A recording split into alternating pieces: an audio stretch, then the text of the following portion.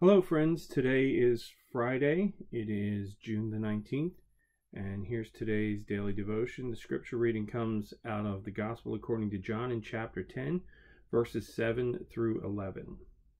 So again Jesus said to them, "Very truly I tell you, I am the gate for the sheep. All who came before me are thieves and bandits, but the sheep did not listen to them. I am the gate. Whoever enters by me will be saved and will come in and go out and find pasture. The thief comes only to steal and kill and destroy. I came that they may have life and have it abundantly. I am the good shepherd. The good shepherd lays down his life for the sheep."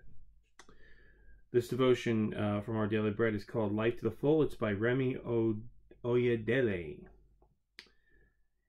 He says, 17th century philosopher Thomas Hobbes famously wrote that human life in its natural state is solitary, poor, nasty, brutish, and short.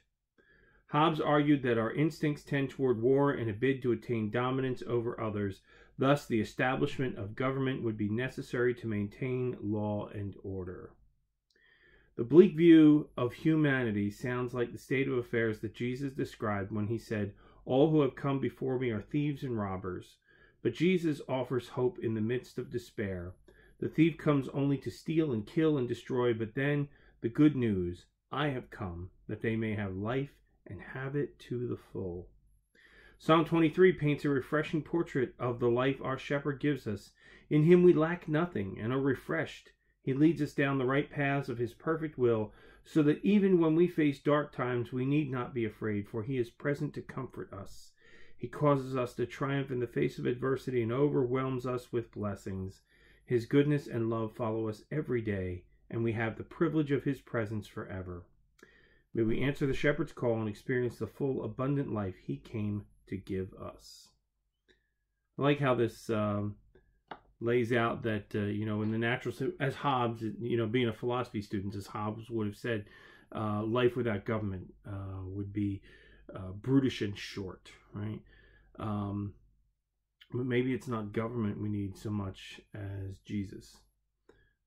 Certainly we're in troubling times right now with all of the pandemic and all of the other unrest that's going on in the country.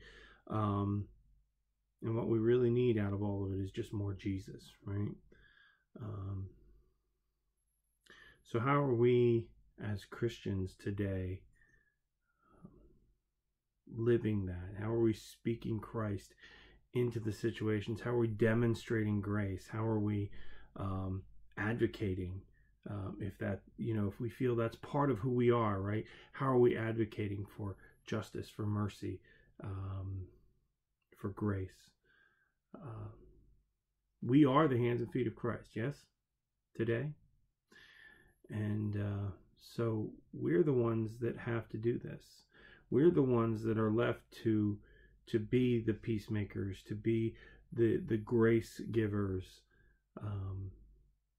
because our governments might maintain law and order, but they're not going to be the peacemakers.